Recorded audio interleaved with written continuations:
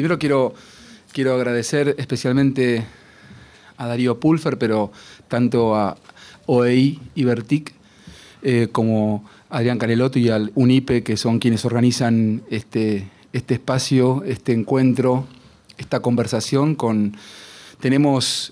tengo el honor y tenemos el honor de compartir este espacio con Pierre Lévy, un pensador que nos va a ayudar creo, a revisar algunas cuestiones que venimos trabajando en este auditorio, si no me equivoco y no me falla la visión, que no es muy buena mi visión, soy hipermétrope, pero creo arriesgarme a decir que estamos rodeados de funcionarios del Ministerio de Educación, de intelectuales vinculados al campo de la cultura, la educación y la comunicación, de expertos en tecnología educativa y en el campo de los desafíos ciberpedagógicos de esta época, y algunos más que no conozco y que seguramente también tienen interés en escucharte. La verdad es que simplemente para empezar a escucharte, poder decir que, y a mí me gusta plantear esto en estos términos, y nosotros en el Ministerio de Educación de la Nación lo pensamos también de este modo. Nosotros estamos trabajando para fortalecer y mejorar aquello que sucede en las escuelas. En este país tenemos más de 50.000 escuelas. Y no podemos dejar de lado que somos herederos, o de alguna manera la escuela en la que trabajamos hereda la lógica de la imprenta, que no es lo mismo que la lógica de la letra con sangre entra. Esa es una lógica escolar que nos antecede y tiene que ver con nuestros abuelos o con nuestros padres.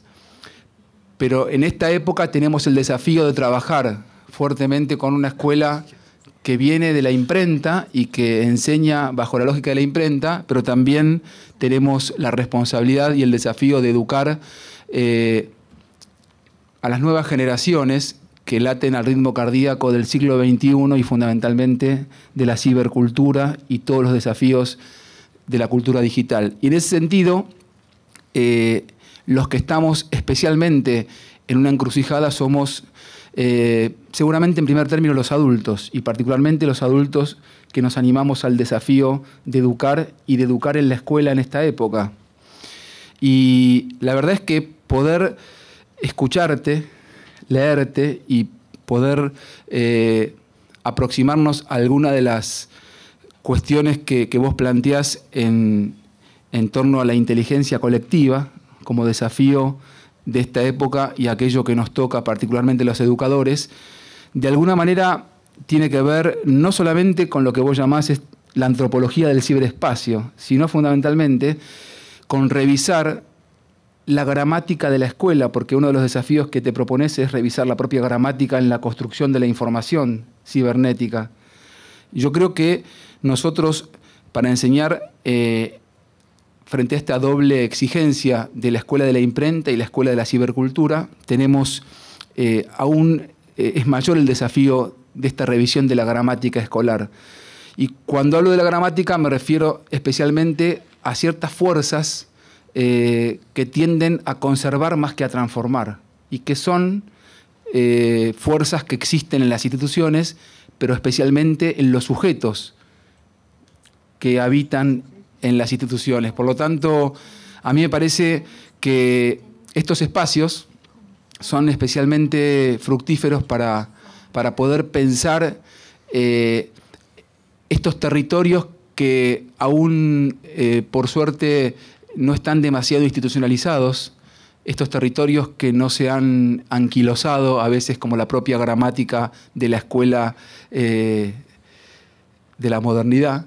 Y me parece que para aquellos que asumimos el desafío político educativo de transformar la escuela y especialmente ampliar el derecho de los estudiantes en términos de acceso a la cultura y particularmente a la cultura y a la cibercultura, permitime Pierre, que te diga que este gobierno educativo, este gobierno nacional y el Ministerio de Educación hace unos días entregó la computadora 4.752.000 y todos los estudiantes secundarios de las escuelas de gestión estatal de la República Argentina han accedido a las computadoras junto a sus docentes, y también los estudiantes que van a las escuelas de educación especial y todos aquellos estudiantes que se forman para ser docentes y todos los docentes de estos estudiantes. Y esto es una política de ampliación de derechos que nos permite justamente eso, reponer el derecho con un Estado que se hace garante y responsable en términos de acceso a la alfabetización digital. Y vos hablás permanentemente de las nuevas tecnologías. Y la verdad es que nosotros tenemos que estar atentos a que la tecnología es nada más ni nada menos que eso, que tecnología. No resuelve nada por sí misma. Pero en alguna época fue la tiza una revolución tecnológica. En otra época fue la calculadora para aprender matemática en la escuela. Y yo diría que la propia escuela es una tecnología de gobierno, por ejemplo, o una tecnología moral respecto a la alfabetización y la formación de los niños. Por lo tanto, no hay que creerse que la computadora resuelve todo, pero tampoco subestimar el enorme poder de herramienta que tiene para transformar la vida de las personas y la relación de las personas. Así que yo creo que con tu aporte los educadores vamos a poder seguir sintiéndonos incómodos, porque justamente hay algo que tiene que ver con la incomodidad en la manera de poder hacerle frente a estos desafíos de la cibertecnología en términos políticos, didácticos, pedagógicos, pero fundamentalmente de ruptura generacional. Entonces, la verdad es que para nosotros como ministerio y para mi persona en nombre del ministerio es un honor presentarte, pero presentarte en el marco de estos desafíos que tenemos como política educativa, en donde hemos realizado muchas transformaciones en torno a este tema, pero es mucho más lo que nos falta por hacer. Yo diría que hay un técnico de fútbol que una vez dijo una frase respecto a su equipo y dijo: la base está. La base está es una manera de decir las condiciones básicas están dadas. Y los que están aquí presentes seguramente se acuerdan de esa frase. Perdón, quizás no es muy académica ni tecnológica, pero es claramente ilustrativa. Yo pienso, y nosotros creemos, que la base para el desarrollo de una educación en el marco de estos desafíos de la cibercultura está, y lo que tenemos que lograr ahora es enseñar más y mejor con estas tecnologías, que son tecnologías de enseñanza, de aprendizaje, de gobierno, de dominación, pero también de emancipación. Por lo tanto, son todo eso y es cada una de esas cosas.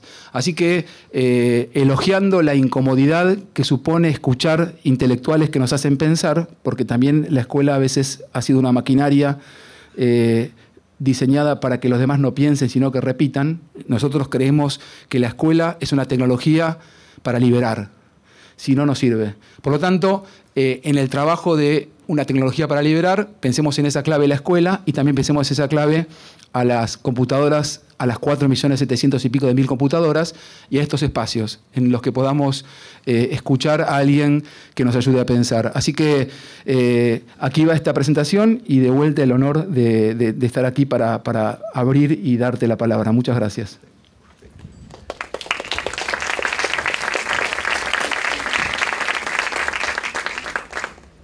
Thank you very much. And thank you also to Ibertic for inviting me in Buenos Aires.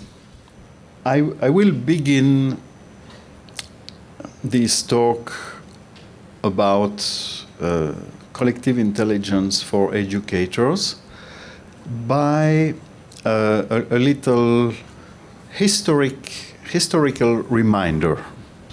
Because if we concentrate only on the present situation, we cannot really understand what's going on.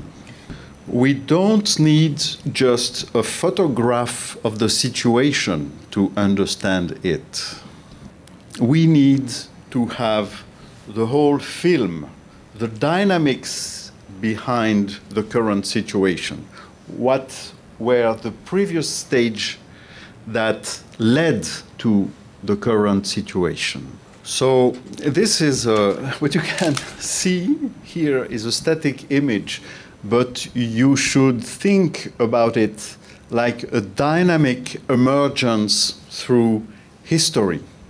My point of departure was the specificity of the human race, which is symbolic manipulation.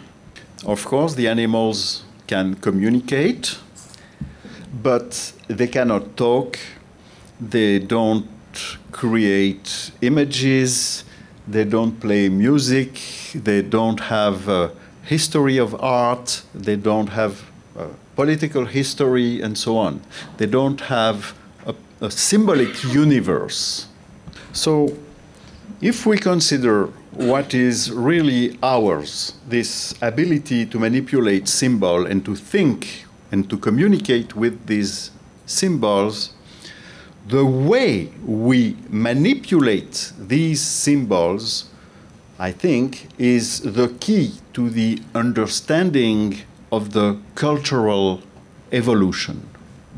So the first big mutation in the manipulation of symbols was the invention of writing. And by the way, not only writing, but also architecture, agriculture, and so on. So at the time of this first cultural revolution, symbols became able to conserve themselves. Okay. When I speak, my words go away with the wind. When I write, the writing stays there by itself, even if I die, for example. So the second great mutation was the invention of symbolic systems that were easier to manipulate than the first writing systems, like hieroglyphs, for example. For example, the invention of the alphabet, where there are only 30 signs, and you can say everything you want with only 30 signs that note the sound. Or the invention of the Indo-Arabic numeration system, where you can express any number that you want with only 10 numerals by using the position of the numerals. And also this kind of notation of the numbers helps the arithmetical operations, because you use always the same algorithm to do, for example, a multiplication. Then the next great invention was the invention of the printing press. And after the printing press, the invention of photography, radio, television, and all the technologies that multiply or copy and distribute automatically the signs.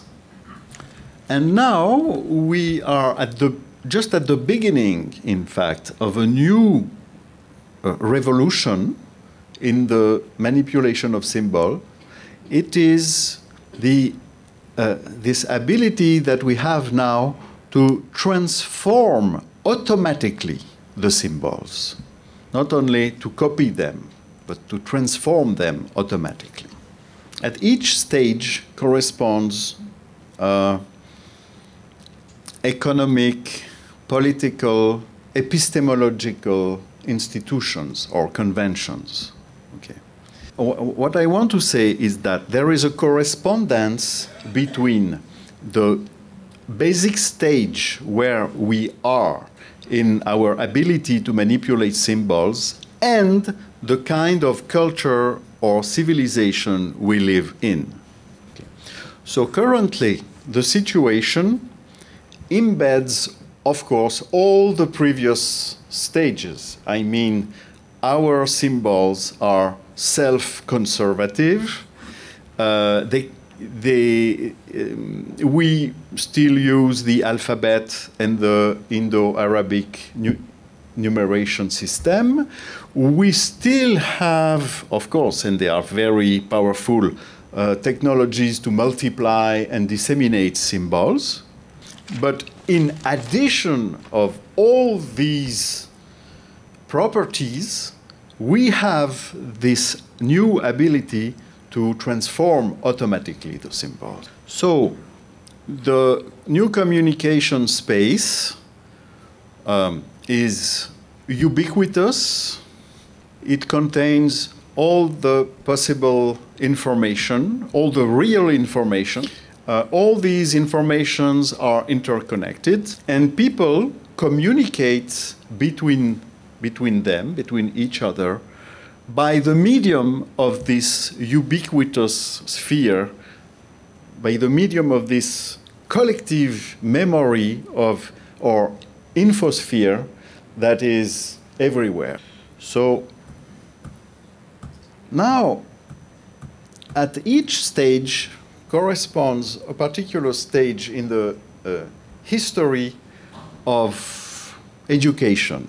So you know that in oral cultures, there are no schools. People learn by identification, imitation, by living with the other in the same tribe. The school has been invented by the scribes, the professional caste that were responsible for reading and writing, and these people were working for the temple and the palaces in the ancient times. Okay, and the school was very close to the temple.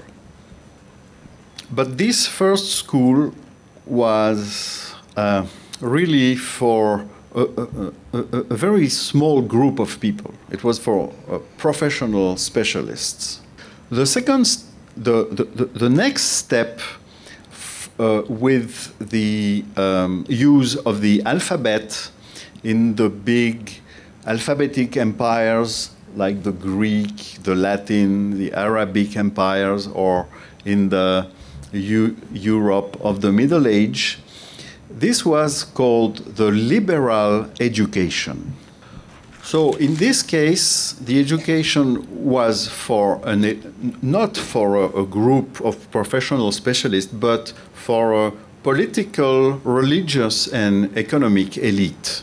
So people were studying the classic, they were trained in critical thinking, they were able to design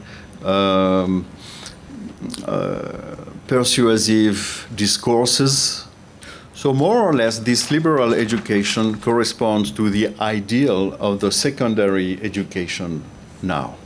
At the time of the printing press, that was also the time of the nation state, the time of the industrial economy. The school was intended for everybody and was mandatory for everybody with very uniform programs.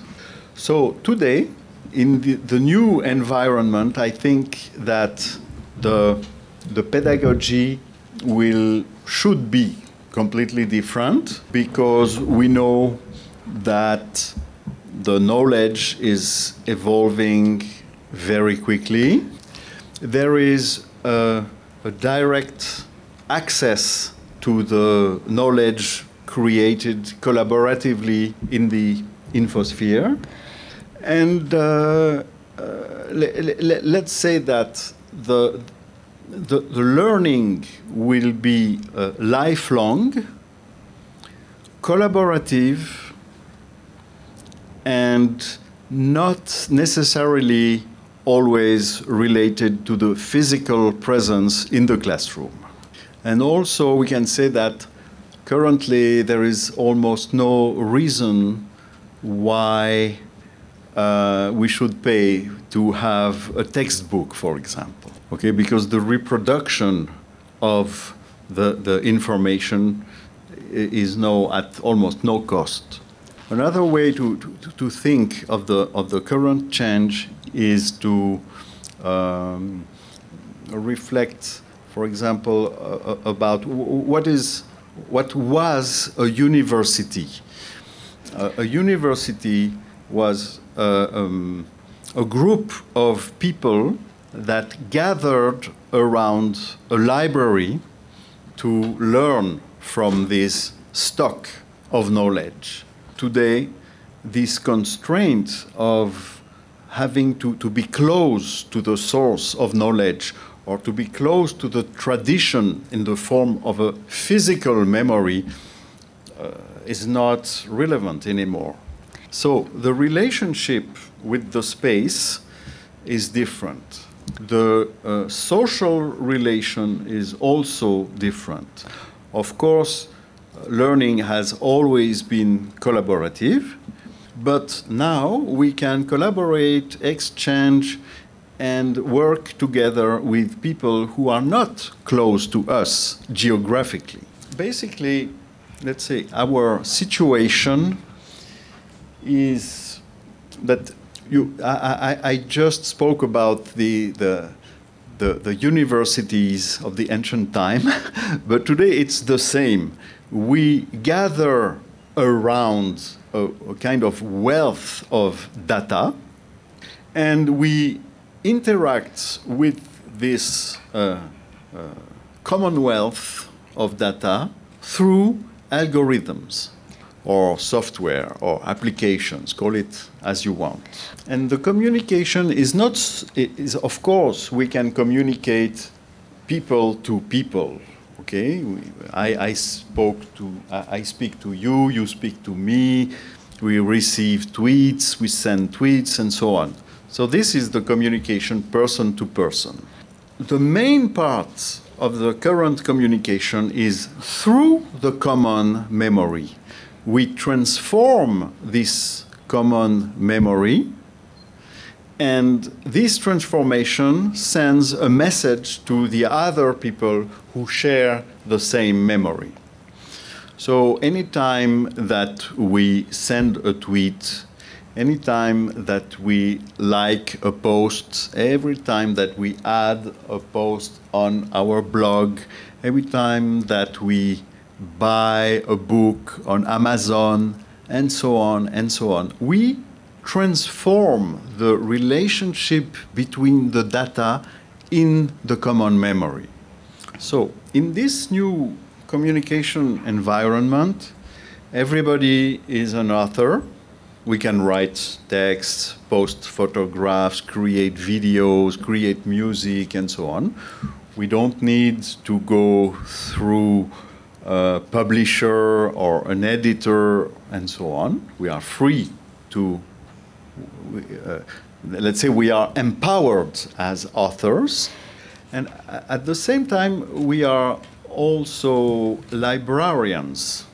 For example, when we tag, when we put a hashtag on our tweets or in our posts on Facebook, or when we tag something on YouTube, okay?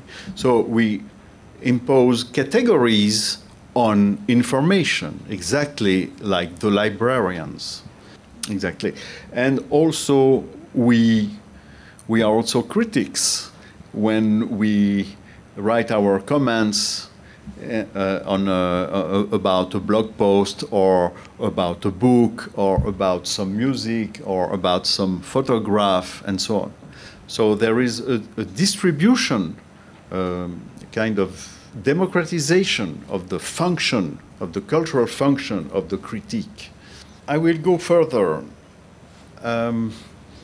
Today, there are people that are specialists of data analysis.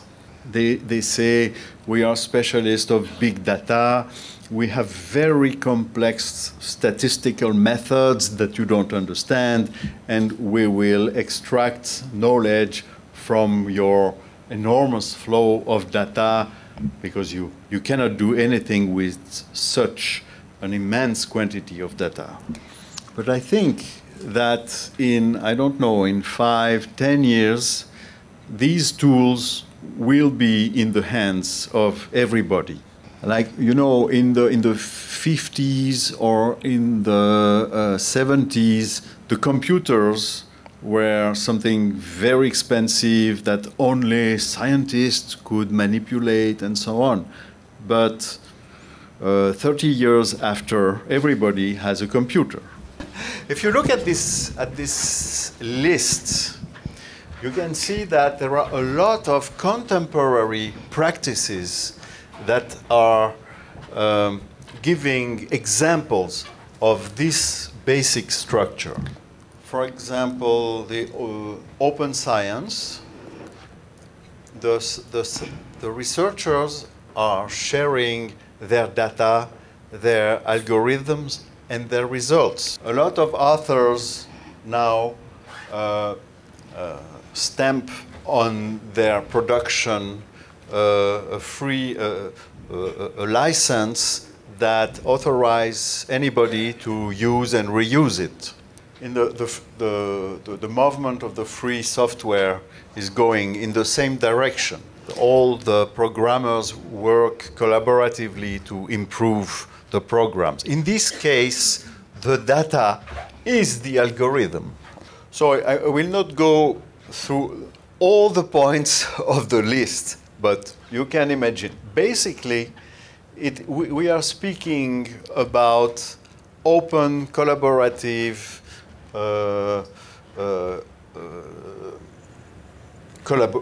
open, collaborative creation. And in fact, this trend is affecting all the different economic areas. It happens in the news, it happens in the publishing industry, it happens in marketing, it happens almost everywhere. Now, the problem is to rethink education in this environment. The first thing that we have to realize is that there is no more ultimate authority that will tell us what is good, what is bad, what is true, what is false, and so on. Because everybody can write, everybody can read, everybody can criticize, and so on. So in a way, it's a little bit frightening. We should exploit this new situation for the best. So the idea is to educate young people so in such a way that they are able to work and to learn all their life in this new environment. In order to do this, we need to give people the tools, the intellectual tools, to judge by themselves. The tools, the intellectual tools of autonomy. So it's not that collective intelligence will replace individual or personal intelligence. Not at all. Because collaboration in creation of knowledge, collaboration in learning, needs personal intelligence, needs individual autonomy. It's not personal autonomy against collaboration. Okay? The good collaboration is supported by people who are autonomous. So for me, the new literacy is related to the connection with the data. So you see the individual, the collectivity, and the data, and the new algorithmic tools. So there is basically three layers. One layer of personal intelligence, one layer of critical intelligence of the sources, I mean the sources of the data, and one layer of collective intelligence. So when we speak about the new literacy, the digital literacy, it's not so much about the way to use the computer or this app or this program. Okay, it's the way, it's the intellectual discipline in relation to the data and in relation to the new ways to collaborate in the algorithmic medium. Now, if we go through all these 9 cells, okay, you see how it is organized: personal, critic of the sources, collective intelligence, and then you have 3 columns. One column that is more about the consciousness or the awareness, one that is more about the meaning, and one that is more about the memory. So it's the mind, okay? Okay, so it's a kind of cognitive analysis of the skills that we should create or cultivate in our students. So first, we need to teach them to manage their attention. Of course, this is about stop watching your Facebook instead of listening to the professor. But it is a little bit more than this. Okay, first, we need to choose what are our topics of interest. What do we want to learn? Okay, if we don't decide that we want to learn this, we will not learn anything. That's why, because if now we say, okay, learning is autonomous. Yes, but if it is autonomous, you have to discipline yourself. So you have to choose your priorities. And then you have to learn to select the relevant or the right sources of information. What does relevant means? It's not something that is real or objective. Relevance is, of course, something relative. It depends of what you want to learn, for example. It depends of your context. It depends of a lot of things. But you have to evaluate what are the relevant sources for you. So it's a question of judgment.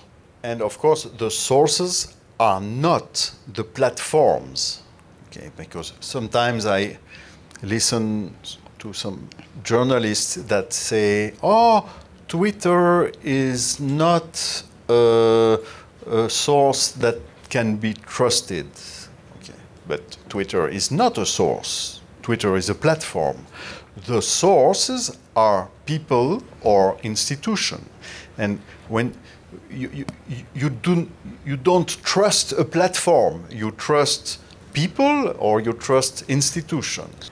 Once you know what you want to learn, once you have selected your sources, then you receive data and you have to interpret the data. And of course you can use statistical methods to analyze the data. This is very often done in the field of digital humanities, for example. Historians or even journalists, or people working in marketing and so on. They are using software to analyze the data. But to analyze the data, to interpret them correctly, you don't need only quantitative methods.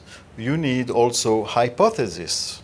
You need theories about the way things work. You need to make causal hypotheses. Okay? This is the cause of this. Because if you analyze the data to understand a situation, ultimately to act on this situation, if you want to act, you must understand how it works. What is the cause of what? Okay, so you need causal theories. And finally, you need to maintain your memory that currently is always in the cloud. You don't have anymore your repository of data on your hard disk. Okay, it's in the cloud. It should be in the cloud, of course, because you need to share your memory. Or to give access to the people with whom you work, for example, or the people with whom you learn. So you have a lot, I'm not going into the technical details, but you have a lot of applications today that helps you to do this. If some people are interested, you can go on my blog. It's called Pierre Lévy's blog. And there is a place where you can click, and it's called curation. And you'll have a list of all the places where I do this data curation. And there is not only you should not only maintain this memory physically, you should also maintain it intellectually by categorizing the data in a consistent way. Okay, because a memory that is not categorized, it is not very easy to use. Okay, you should be able to retrieve the information.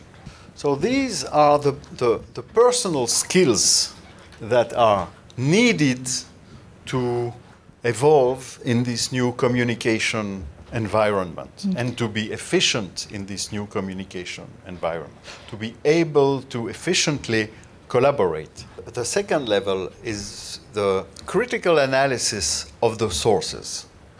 This is very important because ultimately what we want to know is not the information. You don't say, I want to know the information. This has no meaning.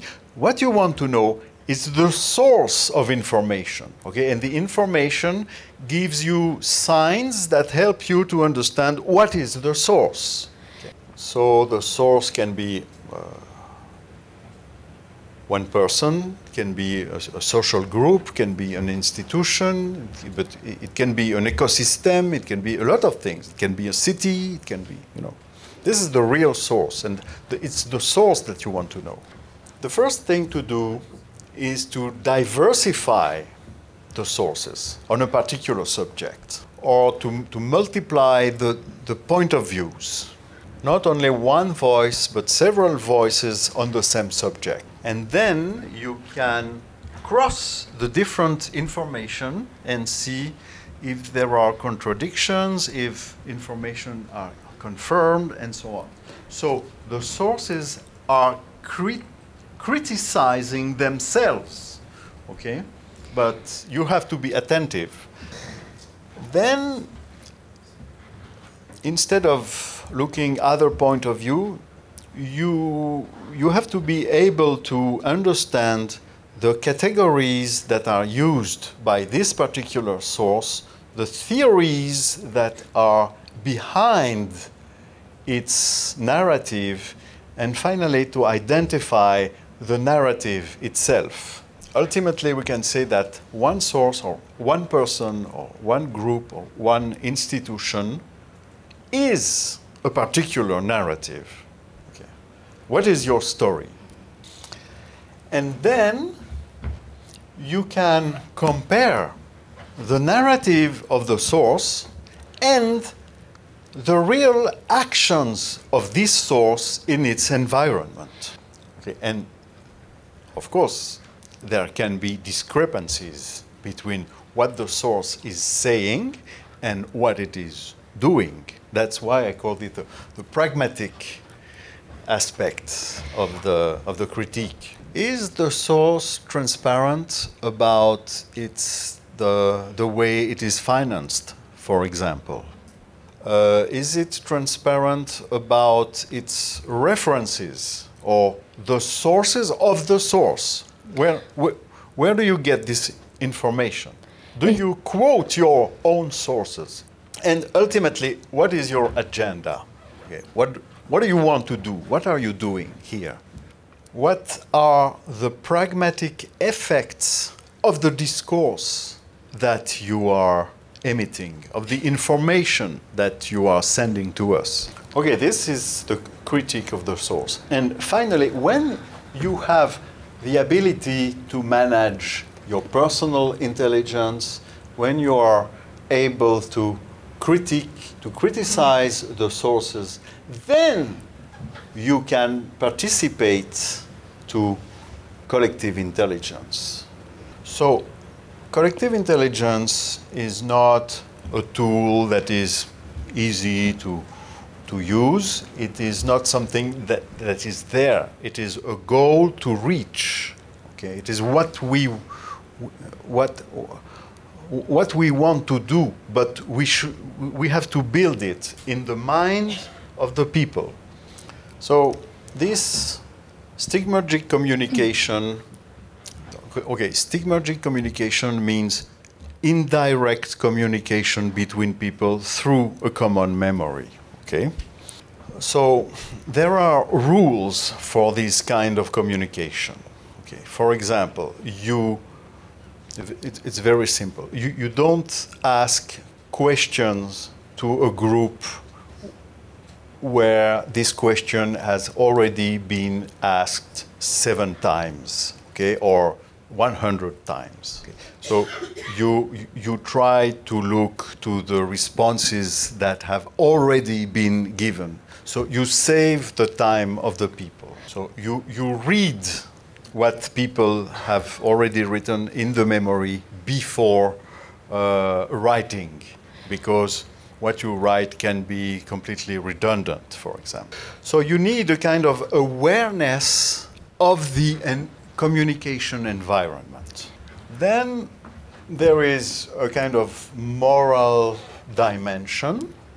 You have to recognize that you have a lot of power because you are an author, you are a librarian, you are a critic. You can do a lot of things that people of the last generation could not do. Okay, you are empowered. So the infosphere or the common memory is an emergence of all the actions of all the people who participated in it. Okay, it's an emergence. So we should take responsibility for this. We should realize that what we do when we buy something, when we create a link, when we put a tag, everything that we do something on the internet, we create this common memory. So it's a responsibility. And this is the last slide. It's about collaborative learning. So you have all this personal intelligence. The IP means Inteligencia Personal. And all these people that have the skills that I have just described, they work together to create a common memory. It can be at the scale of the small team, it can be a big administration, it can be a city, it can be, okay, there are many different possible scales, okay, of this process of collective learning. And this common memory, I call it a repository of explicit knowledge, because the data are categorized and evaluated by the people, of course, not by specialists or by some external authority. It's an emergent common memory. So we have to imagine that there is a particular domain of practice. It can be pedagogy, it can be chemistry, it can be a lot of different things.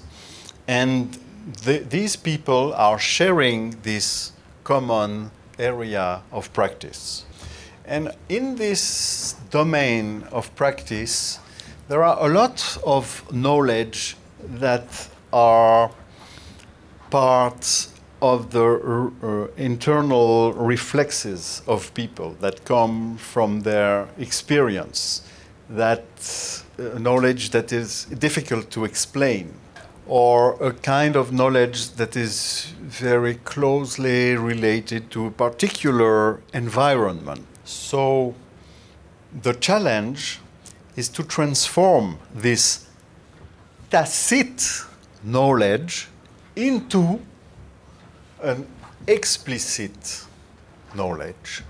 In general, you cannot transform all the tacit knowledge into explicit knowledge. It's something that there is always more tacit knowledge than explicit knowledge. Anyway, you can transform some of your tacit knowledge into some explicit knowledge. So you have to decontextualize or to depersonalize this knowledge to make it more abstract in order to share it in the common memory. So, so that people will be able to take it and to appropriate it, to contextualize, to transform it into their own context, their own practice, so they transform this explicit knowledge into their own tacit knowledge. So you understand that this is a cycle. There is no end. It's a dynamic process. This is what I had to say about collective intelligence. This is, in a way, a kind of common structure of collective intelligence. Okay, it's a dynamic structure. There is in the center you have the common memory, and you have the social process that creates knowledge by the interaction between tacit and explicit. All this using the new tools in the algorithmic medium. As you can see, it's not the, let's say, the common model of teaching and learning at school, but maybe we could be a little directive and a little authoritarian in teaching the people the necessary skills to acquire the autonomy that will lead to an efficient, emergent collective intelligence. Okay, thank you.